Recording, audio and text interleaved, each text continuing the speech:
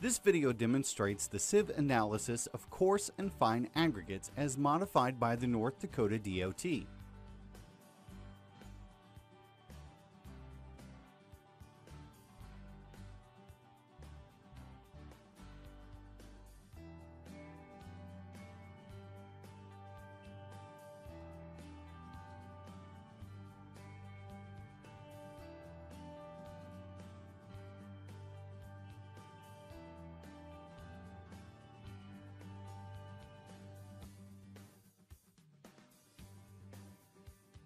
The first part of the video demonstrates the coarse gradation and the second half shows the fine. The material used in this video is from a pit run sample.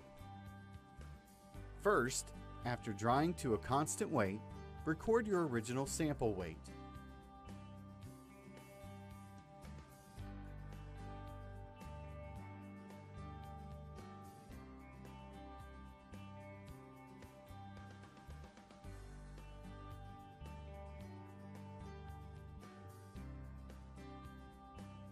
Next, thoroughly handshake the sample to separate the -4 and the +4 material. This is done to prevent sieve overload on the number 4 screen.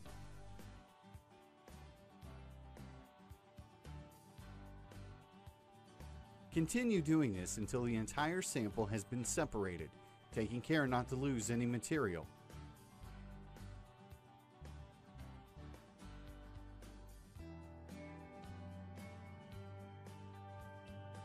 Obtain your nest of sieves as used per the specification being tested. These are the common sieves for a +4 sample. Introduce the sample into your nest of sieves, again making sure you do not lose any material. Next, turn on your shaker and run for the desired period of time, normally 10 minutes. At the end of the 10-minute cycle, take the material retained on each sieve and pour into the pan.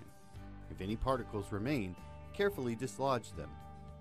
Watch for sieve overload. Weigh and record your first sieve. Next, do the same for each sieve after.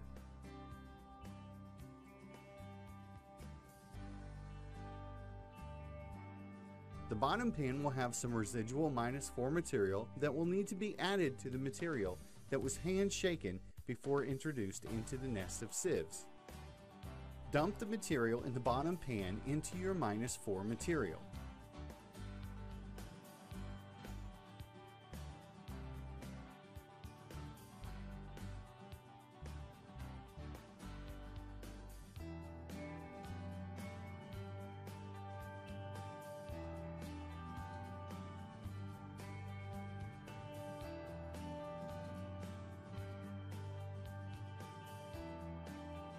Weigh the -4 material and record.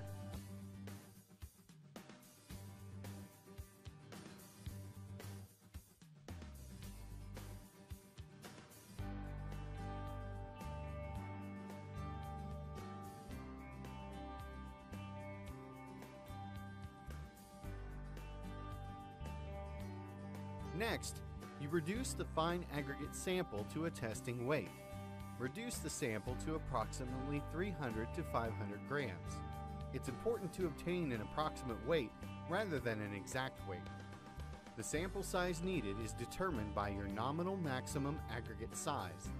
A table in the wash test procedure lists the minimum size needed. The splitter shown here is for fine material, and it will have at least 12 chute openings.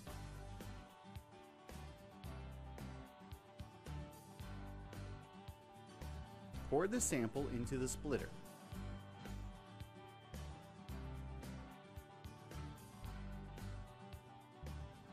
Then discard 1/2 of the sample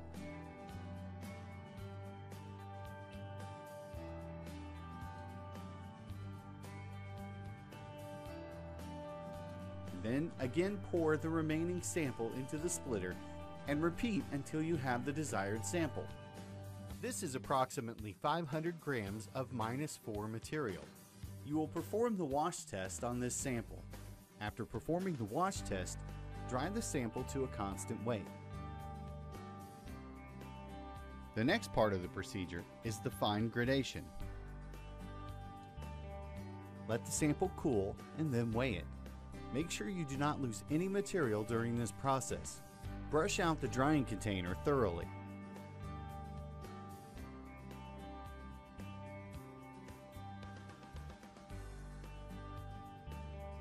Weigh and record the weight of the sample. Take the material and introduce it into your nest of sieves.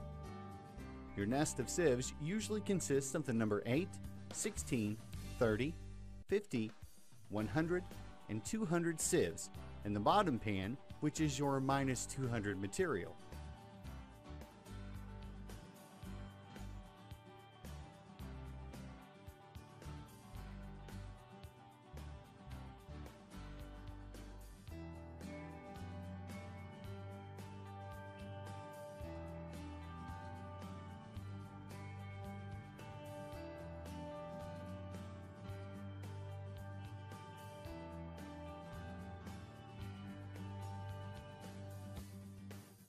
Next, cover the nest of sieves and put into the shaker.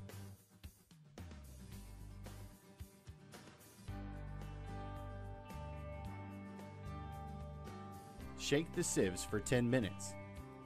After the designated time, take the sample out of the shaker and clean the sieves. When cleaning the sieves, make sure to use the appropriate type brush for each sieve size to avoid damaging the mesh. The coarser sieves need different tools compared to the finer sieves, which need more delicate brushes. Take your first sieve off of the nest of sieves and pour the material into a suitable container. Then, tap the side of the sieve to dislodge particles that may be stuck inside the mesh. Use an appropriate tool to push the material through. This is mainly on the coarser sieves.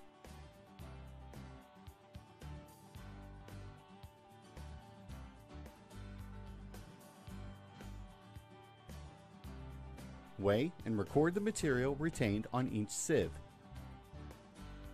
Repeat the process for the remaining sieves.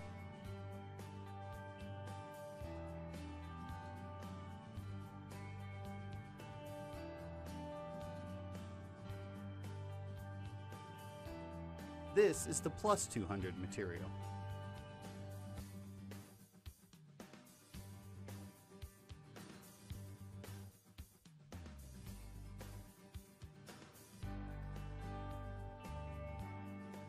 Tap the side of your screen and clean from the back side of the sieve with a fine brush, taking care to not damage the fine mesh of the sieve.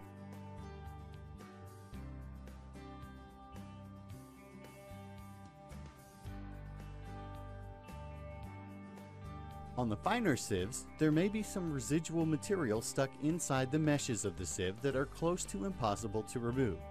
This is okay as long as the mesh of the screen allows most material to fall through and is not plugged. Weigh and record the material retained on the number 200 sieve. Be careful to not lose any material.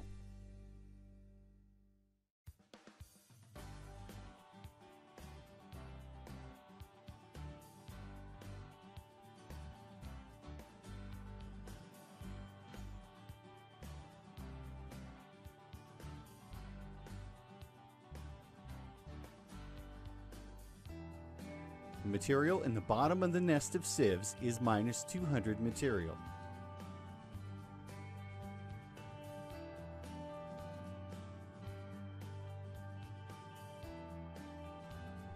This material is weighed and recorded.